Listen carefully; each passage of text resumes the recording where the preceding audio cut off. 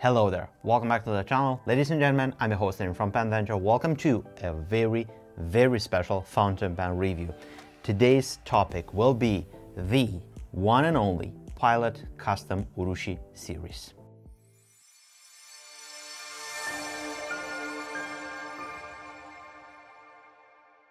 Why Pilot Custom Urushi? Why now? Well, this is due to the fact that most of our inventory fountain pens are already traveling towards London because we will attend the London Pen Show, which is happening on March the 3rd. And if you want to meet with me, I will be there and I will have with me also the Pilot Custom Urushi. But I kept two of these fountain pens to be traveling with me because I wanted to have a video review done for the penventure YouTube channel. Like you are accustomed by now, we're gonna have a very interesting time exploring the beauty of this writing instrument. I'm gonna show you the details, I'm gonna show you a side-by-side size comparison, a writing sample, and in the end we're gonna conclude everything in some personal opinions. And this has been a very long awaited video review because this is one of the flagship models of the entire Pilot series. Not the Mickey, Pilot. So if you want to see the spear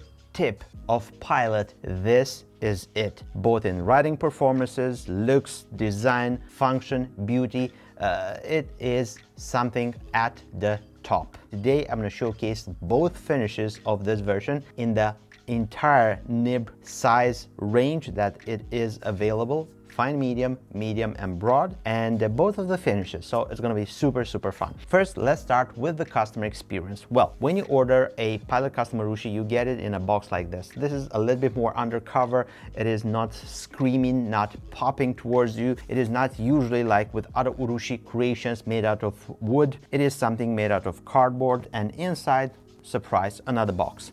So this box is made in a fox leather, if I'm not mistaken, something also underrated. It's a clamshell box, so if we open it like this, inside we'll have the fountain pen resting in a bed. It's like silk. We're gonna be just taking the pen pillow, I call it like this, and under it you'll get some information regarding the Urushi coating, how to care for it. Also, you're gonna get a ink cartridge. This is a proprietary ink cartridge, and also the warranty that comes with this. And we are going to focus on the fountain pen. This is no joke, a superb writing instrument.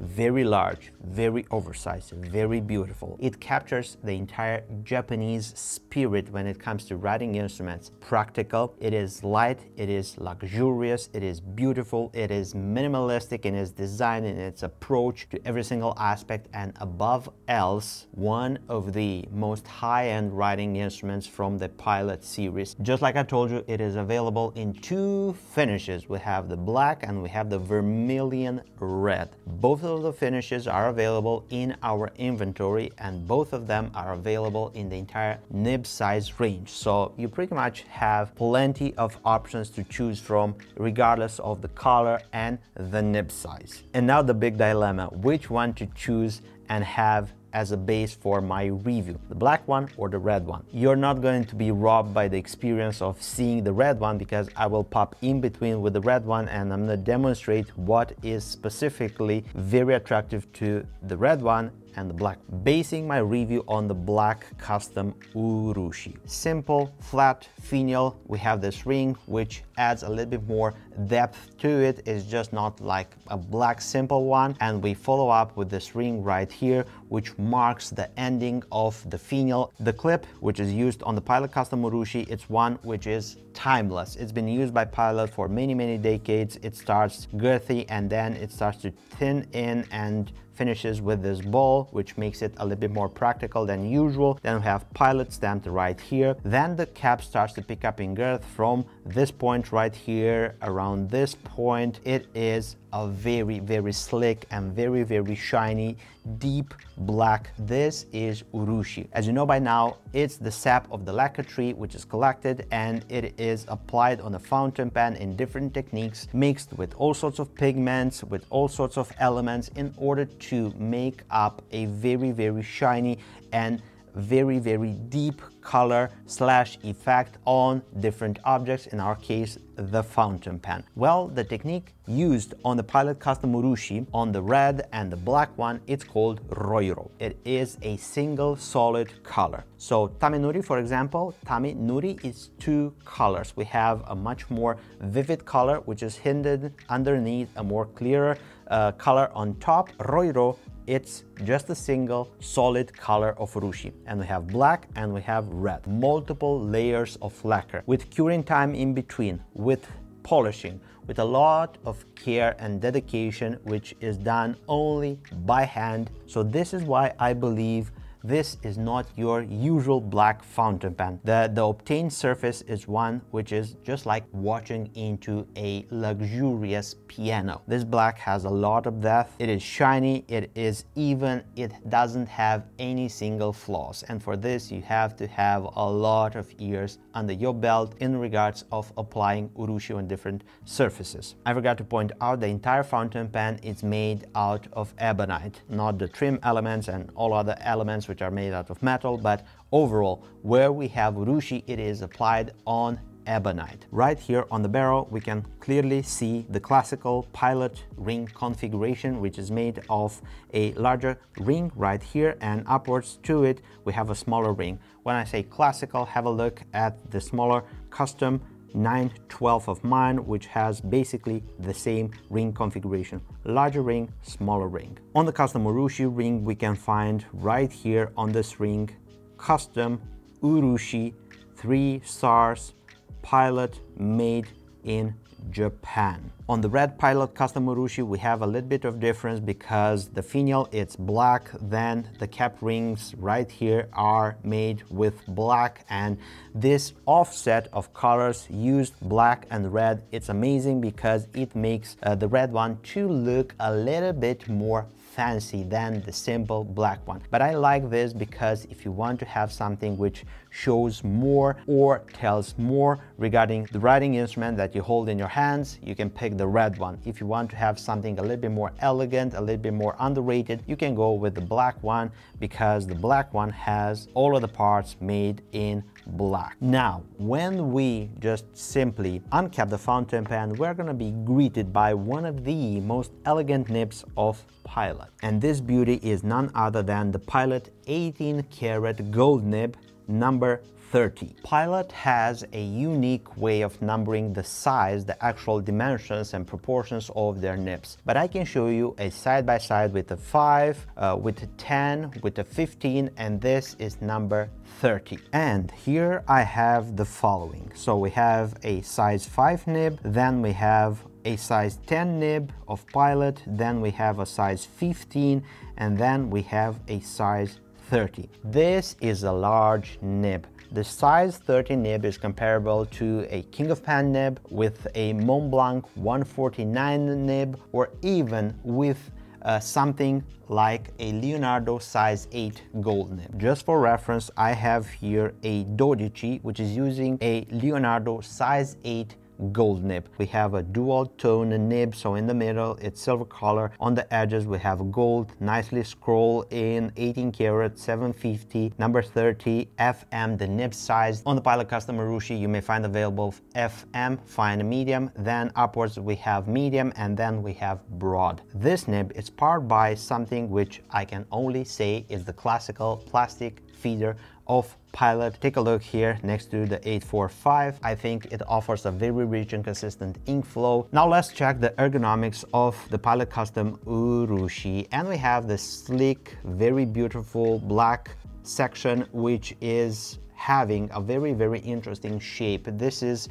slightly hourglass, but it is more prone to flare quickly right here near the edge of the section. This is something comfortable even in extended periods of riding. I believe it's one of those sections that can fit all hands. Bear in mind, the Pilot Custom Urushi is a large fountain pen, so you don't want to have a very thin and pencil-like grip when you hold such a fountain pen. And to be honest, this is one of the sections which is a little bit more chunky, but I believe it adds value with it being a little bit more chunky than something super thin. Then we have this ring right here, which marks the finishing of the section. Then we have a minor step up, and the threads of the capping system, those are not sharp at all. You can clearly hold the fountain pen even by those threads without feeling any fatigue or without having them biting in your grip. Then we have the barrel of the fountain pen following from this point right here, very slick. It is covered in urushi. This is a flawless urushi, and I believe this is as good as it gets when it comes to urushi. The barrel has no drastically changing of its shape, so it's slightly tapering in right here at the end. Then it's going to meet up with this ring, which marks the finishing of the barrel, and then we have a flat finial, and this is something which mirrors the cap one. And just to show you, on the red one, the barrel, it's similar, but right here we have a nice mix in between black parts and the red barrel, and I believe this is where I see a little bit of the Mont Blanc Ernest Hemingway series, that reddish orange fountain pen mixed with black parts. Let's check the filling system of the fountain pen. Right here you may find a O-ring. This is not to eyedropper convert the fountain pen. This is just to make sure that the barrel is going to remain tight and it's not going to come off quite easily when it comes to removing it. Do not eyedropper convert this fountain pen. Right here we have a metal part. In it we have the Pilot Con 70 push converter or pump converter, call it whatever you like. This is a proprietary Pilot cartridge converter system, which I believe it's not super popular. I've heard mixed opinions regarding it, but I'm not a huge fan personally of this system because I change inks quite often, and this is something which doesn't like that. But we're gonna dive into these aspects in a few moments in my personal opinions. Moving further, you can use this fountain pen with bottled inks, and you can also use it with proprietary Pilot cartridge. And if I'm not mistaken, I've seen some Iro Shizuku Pilot inks cartridges. I believe this is a stunning way to test those inks and to have them in your Pilot Custom Urushi. Now, this is how easy you can remove it. It has an agitator, so if you use it with some inks and you let it sit for a while, you can just go like this and it will agitate and put that ink in motion. It will mix it up and it's going to be ready to go. In regards of the details, the aspects of the Pilot Custom Urushi Black and the Vermilion one, I've told you, this is what I know, this is what I have in front of me, and this is what I'm sharing with you all. It is time for a side-by-side size comparison to different fountain pens to check its dimensions, proportions, and then we're gonna have a very interesting writing sample with this gorgeous nib. Since we are dealing with Urushi, I'm gonna use the stand right here to have the fountain pen sitting and not moving. It's black and it's going to be a little bit more hard to get the contrast, but I'm gonna base my size comparison starting from this end. So this is the end of the fountain pen and this is the other end of the fountain pen. Here is a look next to a Sailor King of Pen. We have the Heritage 92. Then let's have a look next to a Namiki Emperor. Here we have a Visconti Opera Master. Here we have a Nakaya Dorsal Fin V2. This is the look uncapped. Here we have the Pilot Custom Urushi. Here we have the Heritage 92, the Emperor, Nakaya Dorsal Fin V2, King of Pen, Pro Gear, and the Opera Master Crystal. Capped like this, the Pilot Custom Urushi measures 155 millimeters. Uncapped like this is going to measure 141 millimeters. Its diameter is going to vary in between the thinnest point, 16 millimeters right here, and the thickest point right here at the cap is going to be 20 millimeters. The total weight of the fountain pen, capped or posted, is going to be 45 grams, and uncapped in writing position like so, it's going to be 26 grams. Now let's talk about the pricing point, because this is the flagship model of the Pilot series. It's going to demand a specific pricing, and that pricing, it's not cheap. 1,145 euros, no taxes. This is the pricing for the Pilot Custom Urushi, regardless black or vermilion, regardless of the nib size, fine, medium, medium, broad, is gonna have the same pricing. And this fountain pen is available in stock right now at Penventure. You can scroll down, you'll find the links there, and you can go about and have it from Penventure. Let's check this impressive nib, because the very best in regards of this fountain pen is gonna be following right now. We are going to have a sample of one of the most spoken nibs about, because if I ask every single collector that I know in my list what are his thoughts regarding the Pilot Custom Urushi, most likely we're going to end up talking about the nib, and you will see in just a few moments why. So let's start with the pen. This is Pilot Custom Urushi, and this is the black one. The ink, Sailor. Wow, this nib is stellar. Manyo, Chingaya.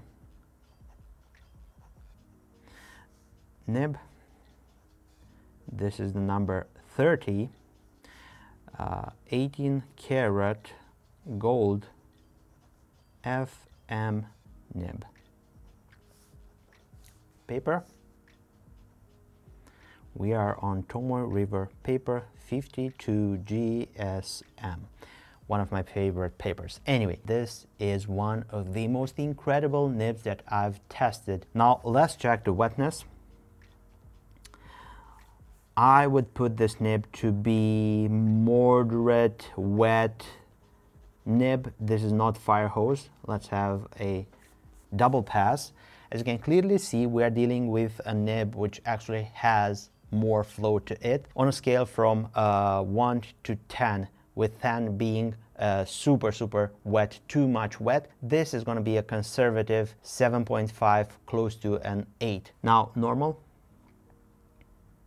figure of 8s, and it's very hard to contain myself and not to press on this nib because this is quite soft. But in normal writing, this is a super nice FM nib. FM sits in between fine and medium, and yeah, this is the reality. This is a nib which is much more closer to an M than an F, so I give it that it is true to the size. Flex, be very careful. Just like I told you a few moments ago, this is a soft nib, so if you press on it, it's going to open up and flex. This is not something that you would want to compare it to an FA nib. So if you have in mind having this fountain pen, writing calligraphically, flourishing, pressing on the nib, having those two times spread out as much as possible, maybe this is something that you don't need to consider having. The famous sentence, and let's see how this nib is working when we are going to give it a flamboyant writing. The quick brown fox jumps over the lazy dog. Well, this is one of the smoothest Japanese nibs that I've ever tried. Japanese nibs come with a specific hint of feedback, pencil-like feedback. This is not like that. This is super smooth, comparable to a Palladium Dream Touch nib from Visconti. It is gentle, it is beautiful, it is pleasant to write with it, it is plenty of wetness, it is gorgeous, and the whole fountain pen just simply glides effortlessly on the paper.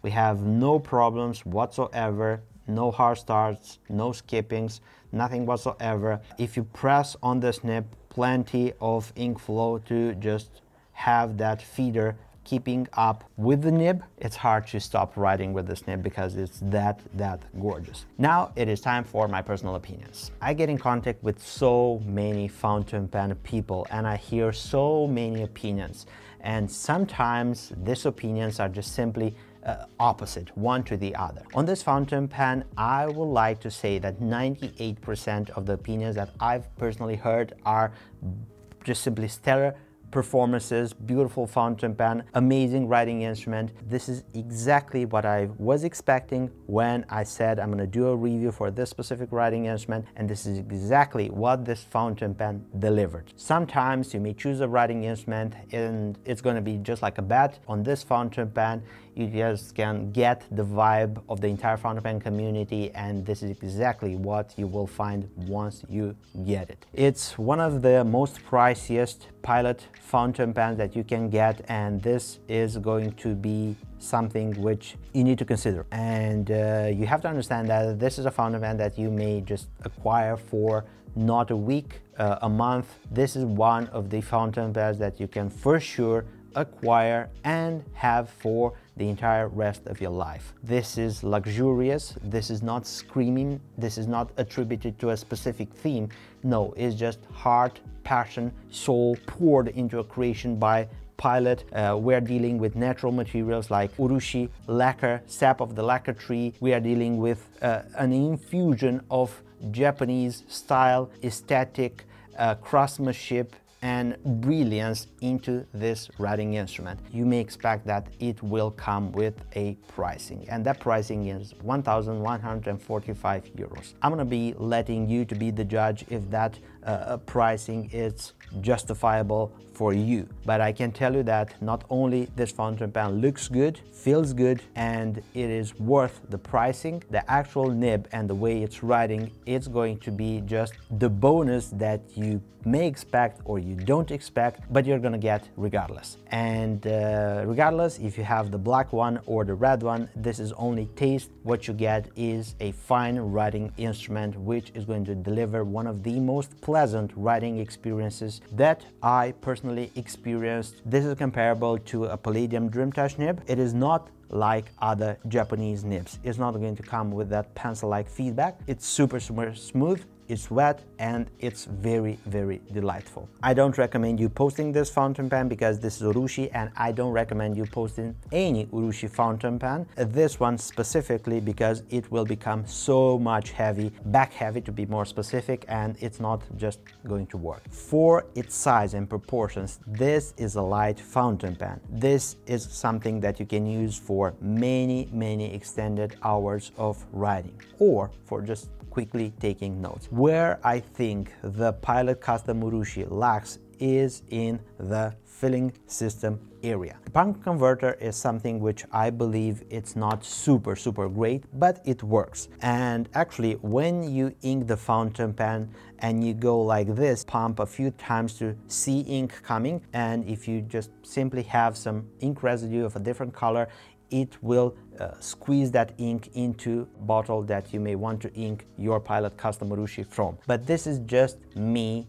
thinking that when I use this fountain pen, just like my others, I will choose to have the ink switched maybe multiple times a day. So it's going to be a hassle. What I do like about it is the fact that you can remove the cartridge and have a bulb syringe, and you can flush some water right here, and you can clean this part right here, and the converter you can take separately and clean this as well. If you use this fountain pen and you don't change the ink as much as I do, it's going to be wonderful. And in regards of details, I think this is it. Thank you very much for spending this time with me on the penventure YouTube channel reviewing the Pilot Custom Urushi. Let me know if you have any other questions in the comment section down below. Let me know your thoughts. What do you think about it? If you own this fountain pen, share your feedback with everyone. If I've convinced you to have a Pilot Custom Urushi, just scroll and you will find the link towards our website, and you can have this fountain pen from penventure. If you find my videos useful, don't forget to give this one a big thumbs up. This will help me a lot with the YouTube algorithm and everything else to reach out to many more very passionate individuals of our beautiful fountain pen community. I know that so many of you are not subscribed to the penventure YouTube channel. If I've convinced you with my videos to subscribe, it's very easy to do that right now. Just click there, turn the notification bell on, and you will be notified whenever we have content like this one. Speaking about content, if you want to continue watching my previous videos, I'm gonna leave you this right here. You can click and enjoy. As always, I'm your host, Amy from Penventure. I look forward to seeing you next video. Take care. Right on. Bye-bye.